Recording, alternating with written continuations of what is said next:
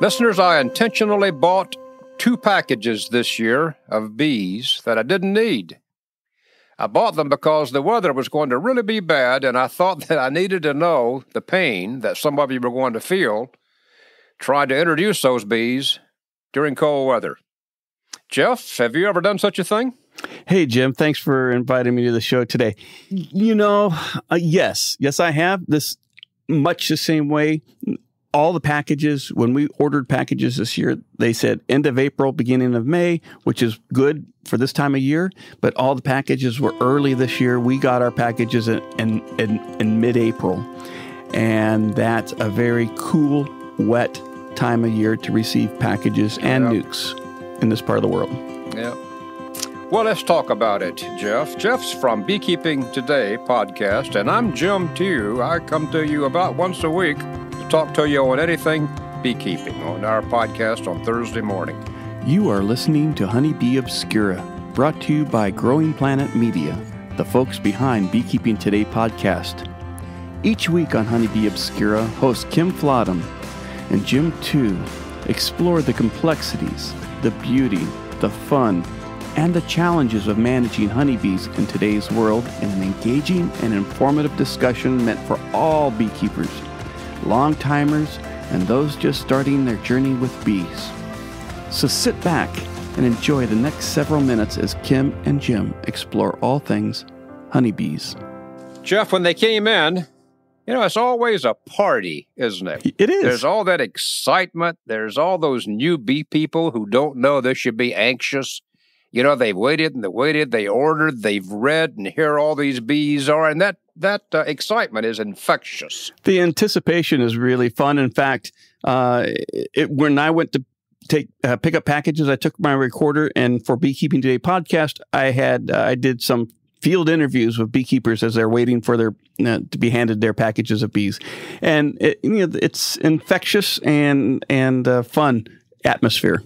The thing that's so peculiar about it is that, I don't want to be the old guy, the one who always lives 25, 30 years ago, but it just brings back so many good feelings, when everything about beekeeping was a mystery, and oddly it still is, Jeff, but it's just a mystery you kind of grow accustomed to as so much time passes. But I got those that day, and I knew straight away. I didn't have the luxury 30 years ago of such intricate weather-producing systems. You can almost tell to the minute some of these weather apps what some algorithms are going to tell me the weather's doing, and every algorithm I had a few weeks ago was for cold, snow, rain, sleet. Nowhere in that weather algorithm did it mention a good day for releasing packaged bees. Well, we had kind of the opposite. On package pickup day, it was sunny, and it looked really nice. And then it just went through the basement and went through the... Yeah. Then the temperature dropped through the floor that night. It was nasty. So what happened? You picked up your bees, and was it a good weather day that day? It was a good weather day that day. It's one of those days that you just can't believe that the predictors are going to be correct about how dire things are. But I had been forewarned, and I got them home, and right on schedule, the clouds darkened, and everything that they predicted would happen happened. Mm. And so what I paid the money for was to review and to clearly remember the anxiety that you feel when those bees are out in your dark shop on the floor, so it's reasonably cool but not cold. Mm-hmm. And you're in the house watching brain-dead television, and the whole time you're thinking, wonder if those feeder cans are empty. I wonder if I should raise the temperature in the shop a little bit. Are they okay or not? It's $270, $290 I paid for them, so it's meaningful money. So the first thing I want to bring up to the listeners is that it's okay. It's normal. It's natural to worry about those bees when they're in that package. That's not a normal condition for wild honeybees to be contained in a screened package. Right. Yeah, and it's I mean, the whole package bee process is unnatural for them too. I mean, we won't go into that in this episode, but it's there's a lot of things that are not natural in our bee world that look perfectly normal to us as humans managing bees. But this package thing, what a trip that must be for bees trying to figure out what's happening to them. They don't know the other bees in the package necessarily. They've never seen this queen, and who's the crazy guy in the white suit here? So there's a lot of mystery about that. Jeff, I don't shake packages out much anymore. I was taught in my earliest days in warm, blue-skied Alabama just to shake the bees out. You know, it's abrupt, one and done. Right. Shake them all out, clean things up, and put the empty package away and go home. Yeah. So what do you do? I put a shell on. What's a shell? Yeah, what's a shell? It's just an empty deep. There's nothing in it. I want a deep because I've got more room to handle the package. And then everything goes inside that shell. I lay the package on its side. I put the queen cage just outside of the opening on the top bars. And then the feeder can. I do silly things. I take 2 common soda straws that I've saved from a fast food meal, and then I knock 1 or 2 more holes in the feeder can so the syrup comes out a little bit faster. And then I put the feeder can on top of those soda straws so the bees have some clearance to get underneath to take the feed, and I put that right in the general vicinity. So no bees are shaken out. I try to keep the bees from not flying much at all. I lay the package on its side, set the feeder up, put the queen right in the entrance there, and then I probably put some fondant someplace close by just because I'm a worrier. Yeah. When you set up the shell and you lay the package on its side, you've already taken out the queen and the syrup can. When I was telling you that, I was thinking, boy, the devil is in the details.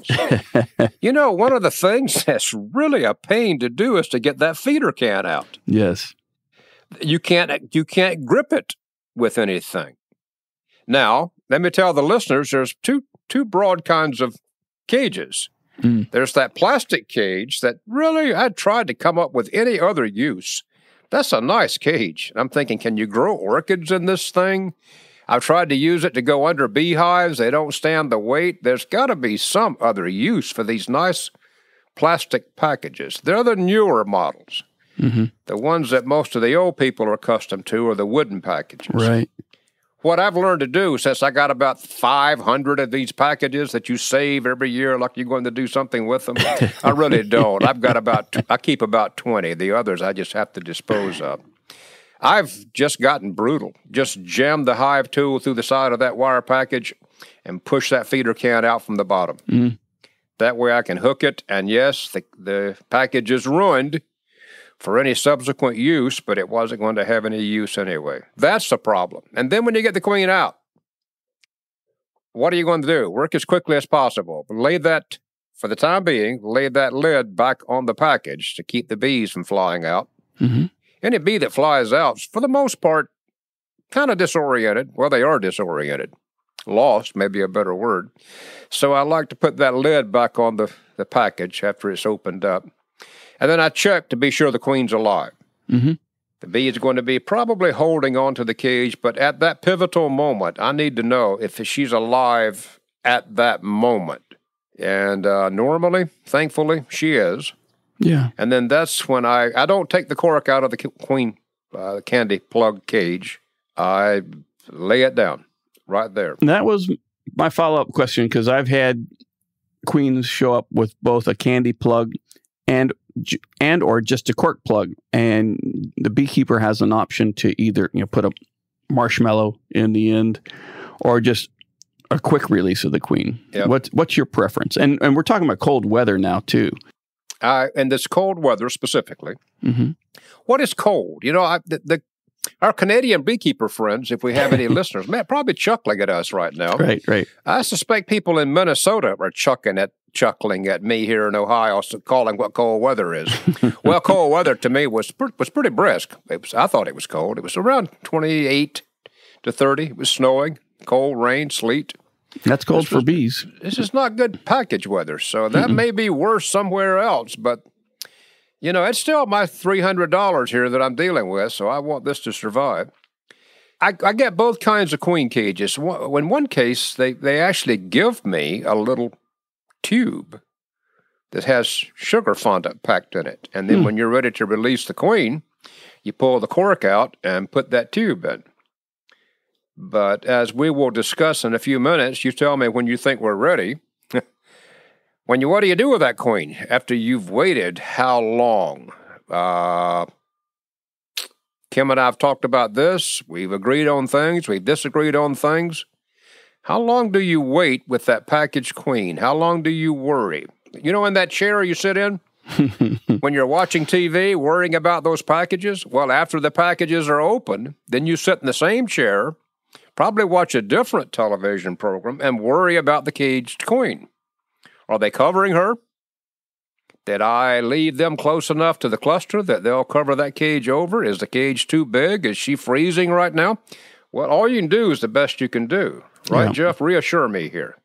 Well, absolutely. I think that's, you have to make a decision and go with it and say, well, either it's going to work or it's not going to work, but I've made a decision and they're on their own at this point. And I think I always go back to the axiom that it's not an axiom, but just that we overmanage our bees. And if we just let our bees be bees, they'll take care of themselves. Yep. I want to take a minute, get my thoughts together. Let's hear from our sponsors, and then we'll talk about releasing those queens. What makes Better Bee different as a beekeeping supplier is their focus on bringing new, innovative products to the market, such as the Colorado Bee Vac. The Colorado Bee Vac is the world's leading bee vacuum, trusted to quickly and safely capture bees during cutouts or swarms and easily transfer them to a hive. The Colorado Bee Vac was carefully crafted and tested to relocate bees while drastically minimizing any losses.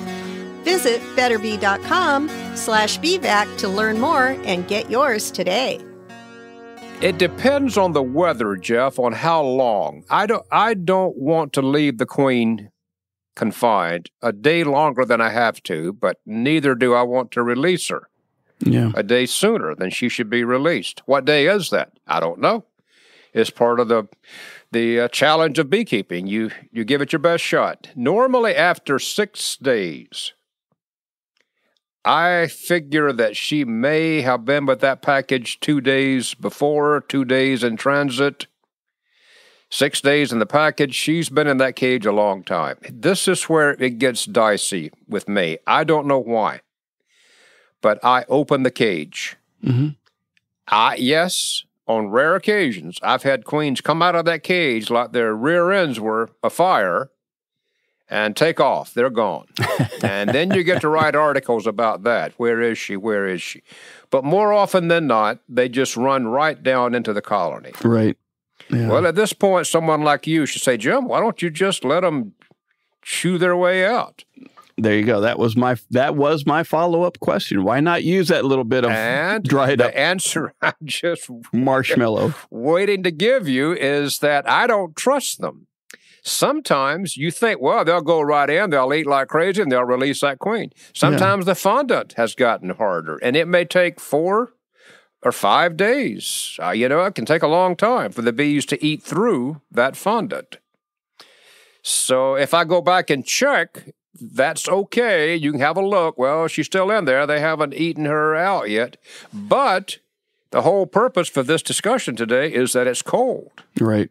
So every time I open that bee colony up, that with all those packages, no brood to replace them, and the workers go flying out, they're probably not going to find that package again. They're probably going to die. So in all cases, do no harm. So at that moment, I have decided that I want to open it up, release her, and be done with it. Yeah. This year, it was cold and it was spit and rain when I released the bees, and I did shake them out gently. Yeah. I wasn't trying to get dirt out of my shoe, but I was gently shaking them out because I knew they were cold, disoriented. And I left the queen in the cage with a candy plug or with marshmallow. And because I wanted to get them closed up out of the rain and get them settled, because I figured the longer I had them open, the more they were flying around, the worse off for them. So I'd rather pull the Band-Aid off quick and get them closed up and get it over with, as opposed to, this is my approach. I mean, right or wrong. But the advantage the one trick that I also include, so that when later in the evening or later in the day that I was wondering about how the bees were doing, is, as you know, I have sensors on my bees, and I was able to sit there and monitor, and over the next several days, or even to now, monitor the temperature of the beehive to know whether the bees are maintaining heat. And then if it's just kind of, maintenance heat, maybe 60 degrees, maybe 20 degrees above ambient or something, or whether they were popping it up into the brood rearing temperatures. And I knew, even though it was cold outside, because we got into a 3-week cold snap after, we're basically still cold, after the release, after the packages showed up, that I could monitor the temperature. And as the temperatures reached up into the brood rearing temperature, I was confident that the queen was, I knew that she had been released, because I did do a quick check 3 days after I installed the packages. The queens were released. I pulled the packages, quickly popped the top back on, because it was still cold and rainy. But I could follow the temperature of the brood nest, and I knew that she was active because they had the brood temperature up. And so I said, I don't need to pull that hive apart to make sure she's laying, because right or wrong, my figure, if they're keeping it up to 92 degrees or so in the brood chamber, that they had eggs in place and she was doing her job. Well, after listening to that, my inclination is to say no fair. No fair. Well, I don't know. I mean, you don't. I don't know all those things about my beehives. I don't have that sophisticated technology in place that I do envy. It sounds really interesting and space age. And I guess you're doing all this with an app on your phone or on the computer. Well, yes, both, all the above. That's really an interesting system. It is, and it's a cheating way of dealing with the bees in this cold, wet weather. Is I can inspect the bees, check up on them. I guess I should say check up on the general health. I can get a 10,000-foot level idea of how they're doing by just looking at how they're maintaining heat compared to the ambient temperature, without having to open them up in this cool, wet weather that we have in the Pacific Northwest. All right. I'm going to put that down as possible Christmas gift suggestions. Dear Santa. But I did do other things. I conscientiously Mm-hmm. chose that expanded polystyrene equipment. I have some of that. Mm-hmm. So one of the things I thought I wanted to do was have my hive insulated as much as I can. And then the second thing that's not in any book that I know of, not that I'm that clever, it's just that I'm that desperate, there's a difference, is I'm experimenting with this Mylar sheets, the emergency blankets. Mm-hmm. You can put one in your shirt pocket. They're cheap. So I saw a television show last night, and it's a woman in a car wreck. They wrapped her in a Mylar sheet, an emergency blanket. Mm-hmm. So I cut those things up, and I put them around strategically, and I lay an old towel over everything. So I hoped that by using an insulated colony, and by closing down the entrance, and by stopping the draft that would pass through the colony, that somehow I would keep the bees warmer in that box. I didn't know what else to do. So how are the bees today? Well, right now, I don't know, because, Jeff, after 5 or 6 beautiful days, it went back below freezing. So I got the queens out. I went back in. I found both the queens a few days later, something I shouldn't have done. But in beekeeper fashion, I just couldn't stay out of the hives. And I did see the queens out, both of them. And then the weather took a turn down. And right now, all the maple blooms of apples are being, the orchards are having to have heaters in the orchards because we got 4 or 5 days of back down to 25 or so. So I think they're okay. Anytime I try to look, it causes confusion. Bees come flying out. They come out the entrance, and then I've done more harm than good. So I have to hope that I left enough food store there and that they're okay. It's a big topic. It's a fun one, though. Can we leave it like this? Yeah. If they're okay, we'll talk about them again sometime. If they're not okay, we're never going to bring this subject up again. We'll analyze to death everything we did wrong and hopefully share our knowledge. My total intent was to introduce packages in cold weather the way other people were having to do it. Not that I'm special, but just I wanted to understand what we were all going through. Well, thanks a lot for inviting me in today, Jim. This has been a delightful conversation and one I hope that we'll both be able to use next year. Yep. Well, I hope so, too. And thanks to you and thanks to everyone who's listened all the way to this point. They deserve some kind of an award. Leave us a comment if you want to talk to us. We'll try to get back to you. See you, Jeff. Bye-bye. Thanks a lot, Jim.